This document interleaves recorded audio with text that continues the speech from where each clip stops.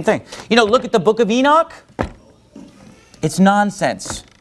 It's just this mumbo jumbo, blah, blah, blah. It goes on. I just barely glanced at it. And I saw this one part that people have often quoted, you know, this whole teaching of the hybrid human angel thing, which is not biblical. But basically it said that these women, you know, that had these relations with angels or whatever, this false doctrine, it said that they begat children that were 300 cubits tall. That's pretty tall. Now you say, well, I don't know what a cubit is. A cubit is 1.5 feet. Okay, now turn if you would to 1 Samuel chapter 17. 1 Samuel chapter 17.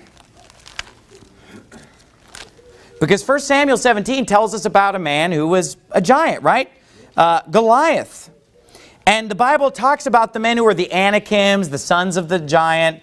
And it talks about Sihon and Og, king of Bashan, king of the Amorites. And it talks about how big their bed was. It talks about how tall they were. And when the Bible talks about these giants, it actually gives us a size associated with it, okay? Look how tall Goliath was.